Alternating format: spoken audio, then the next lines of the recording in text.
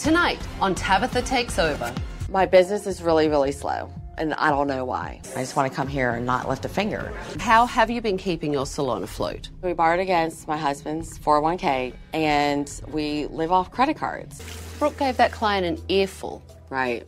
That's not good. About how you're never there, and you don't care, so why should they care? Tabatha is the biggest bitch I've ever met. That's very grateful of you for someone who is using her husband's retirement money to bankroll her failing business. Maybe not being able to take criticism is why you are here in the first place. I know this kind of behavior is characteristic of all the Save My Business shows, but I thought that this episode of Tabatha Takes Over brings up an interesting situation, and it's something that's fairly exclusive to women because women typically don't marry men who make less than they do. When I was a yoga teacher, I worked for quite a few failing yoga studios that had been open for years. When you're new at teaching, you work for pretty much anyone who will hire you. I kept thinking, you've been open for 3 years and there's no one taking any of these classes. How are you still in business? It's like $50,000 to $100,000 to open up a studio, and rent in the area I was in was probably $4,000 to $6,000 a month. How can you afford this? Then I would meet or hear about the husband of the owner, and it would all make sense. She runs the failing business, and her husband makes up the cost so she can have her dream.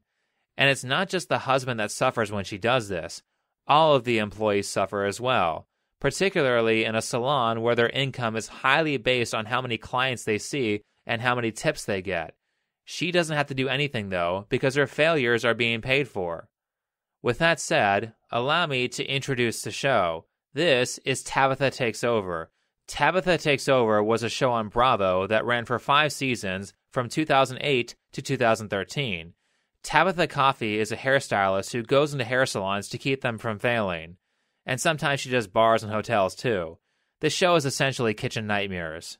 In this episode, we have Kim Krohn, who runs Salon Deco in Atlanta, Georgia, and had been in business for 10 years at the time of the episode.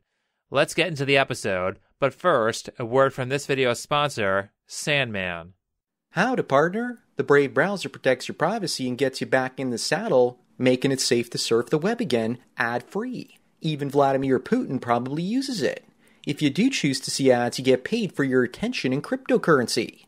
If you're still using YouTube on Google Chrome, then my pet horse is laughing at you. Don't let the stallions of Silicon Valley spy on you and mount you like a prize pony. Download Brave by clicking on the link down below.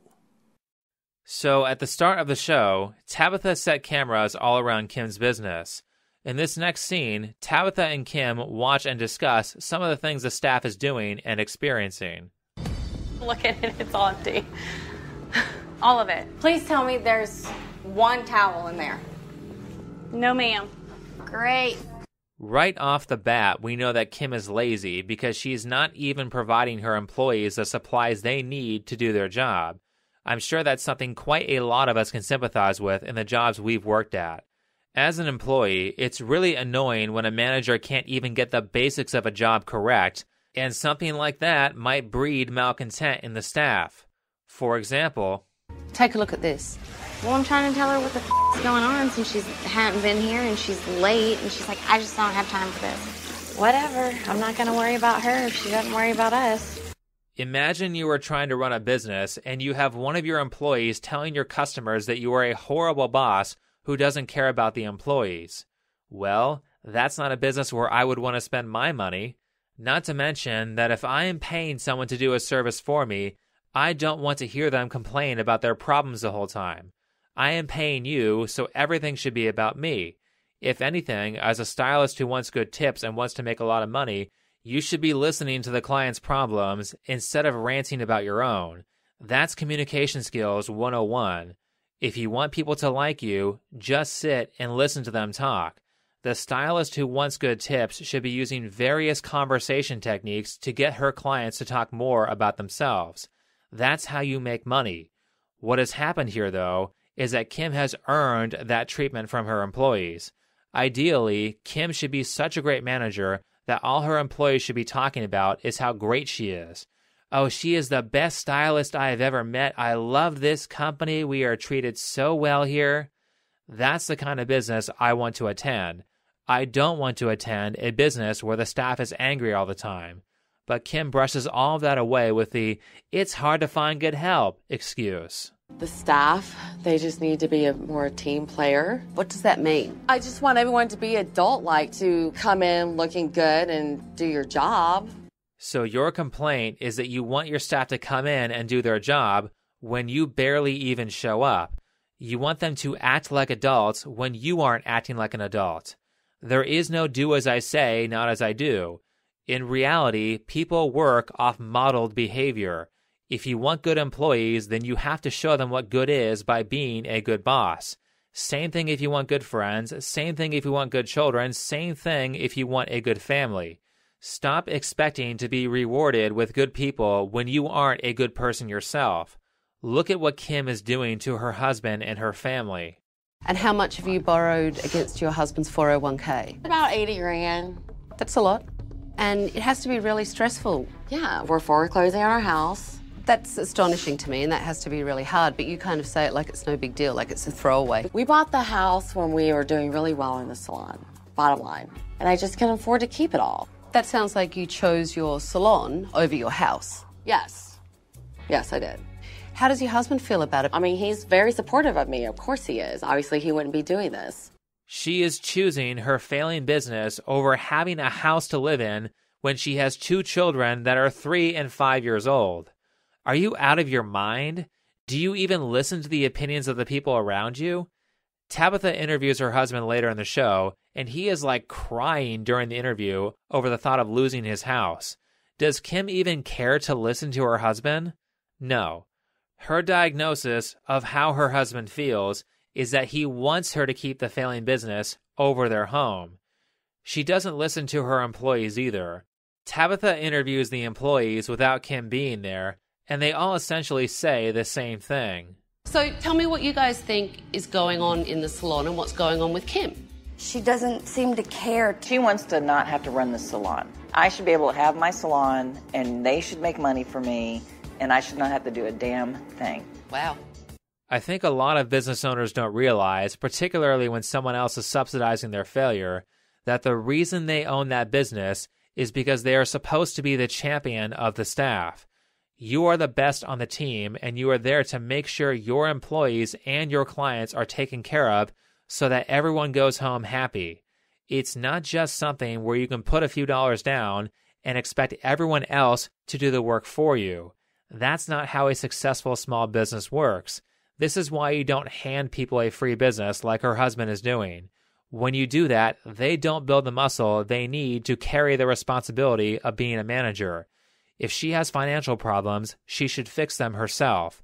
Every manager who owns a successful small business that I have seen works constantly, like 12, 14-hour days. Kim doesn't want to put that kind of effort in, and that's what causes her to make dumb mistakes like this. These are your business cards, obviously. Salon Deco, the best kept secret. Why would you want to keep your business a secret? Because people don't really know that we're here. Exactly. That's a really effective marketing campaign. Salon Deco. Shh. Now we get to the most important part of the assessment, which is the actual skill of the hairstylist. If you aren't good at what you do, people aren't going to pay you. You have to be so good that people are willing to give you money for your work. Let's see Kim's work. So you want your hair cut like Jennifer Aniston? Yes. Is that what you're thinking? Mm-hmm. Let's see. I kind of want to measure it to see if you have 8 inches. Would you be... That doesn't look like 8 inches. We're close. I'm really confused. Why did you want to measure if your client had 8 inches of hair? Because if anybody cuts off their hair, I think they should definitely donate it. Okay, but you need to follow the thought through to your client, because it was like you were having a conversation inside your head that was actually coming outside. When you are a customer at a business, you want to walk in there and feel like everything is being handled. If I get my hair cut at Salon Deco, I don't want to have a care in the world because I know they are going to take care of me. If the salon owner tells me that she wants to cut my hair shorter than I want it cut and doesn't tell me why, I don't feel relaxed. Now, instead of relaxing, I have to spend the entire haircut watching her to make sure she doesn't screw it up or do something I don't want. That makes me want to go somewhere else. I've noticed several stylists, including Kim, use foil boards to do their highlights. Professional stylists shouldn't be using a foiling board as a crutch, and they certainly shouldn't be getting their clients to pass foils to them. Okay, I'm banning this. You are. Clients don't have to work. Right. You don't need to use a board. Okay, well, I'm just saying that's the way I know how to do my highlights. I'm not going to sit here and pretend to know everything about how women's hair works, but if the professional standard is to not do highlights with a board, then her answer should not be, that's just the way I know how to do it. Well, okay, learn how to do it right. Just because you passed beauty school doesn't mean you're done. If beauty school is like anything else, then they taught you the bare minimum to do your job. If you are actually going to get good and make money, you need to learn new things all the time, forever. If you have owned a hair salon for 10 years, you shouldn't have the exact same hairstylist skills as you did when you first opened the business. My understanding of Tabatha's disgust of the use of foil boards is that it forces clients to do some of the work. In this picture, you can see the client holding the board for the stylist. That's like going to the auto mechanic and having the guy ask you to pass him wrenches while he is working on your car. I'm not going to pay for that. He should have staff that does that. I'm here to be taken care of. But instead, what we consistently get from Kim is that she doesn't care about any of this. Your haircuts definitely need some work. Tabatha's picking on me because I'm the owner. She has to. But I'm not going to think like, oh my God, I'm the worst person in the world because Tabatha said I suck. I don't really care. Here we see Kim avoiding negative feelings about her skill and resisting self-improvement. Also, just for perspective, this is what she said earlier in the episode. Well, it doesn't sound like you care. I know, because it's my misperception that I tend to give out a lot. This is my personality. I mean, this is just how I am. This is just my personality. It's just who I am. Wow, it's almost as if people perceive that you don't care because you openly tell them that you don't care. If a bunch of people say the same thing about you, that needs to be investigated.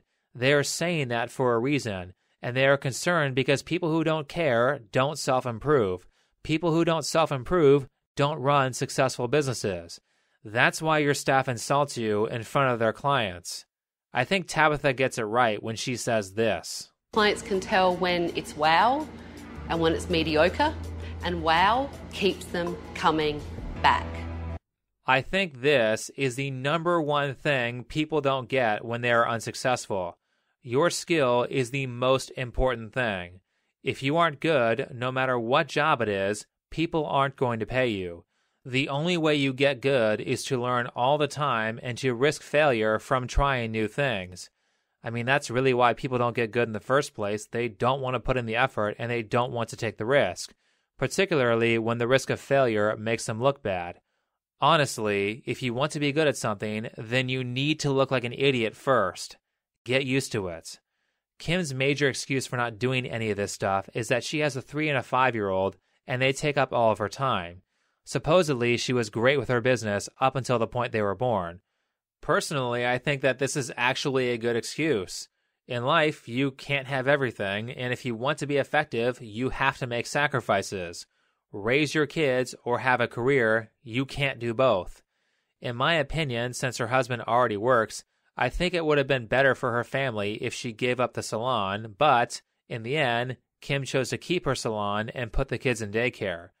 Now, the great thing about this show is that it aired a bunch of years ago, so we can see what happened to the salon. Kim's episode aired back in March of 2012, and more than 8 years later, she is still in business. Based on the show's success rate, she had about a 50-50 shot at succeeding. Looks like she actually ended up taking the advice. So we have a happy ending, and surprise, surprise, this stuff works. I've said before that success is not magic or luck. It's a skill that you build through a lot of effort. If you make the right interventions, eventually things will start working out.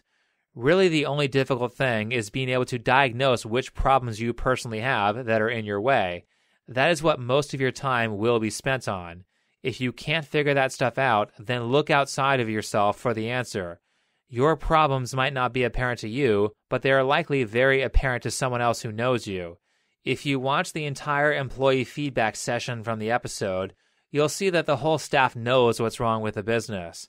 Kim just wasn't listening to feedback. If there is something wrong with you, chances are someone has already told you what that thing is. It's your job to honestly think about what they said and determine if it was right or not. If they are right, think about how you can fix it. If you still don't have the answer, you can invest in therapy, you can find a mentor, you can watch lots of YouTube videos. There are plenty of ways to find these answers if you spend the time looking. But with that said, I think that's enough for this video. So if you liked it, hit the like button, subscribe if you're new, comment and share. If you would like to support this channel, then you can do so with PayPal, Patreon, or Subscribestar. You can find those links in the description. Last, if you haven't checked me out on Bitchute or Parler, you can also find those links in the description. Otherwise, thanks for watching, and I'll see you in the next video.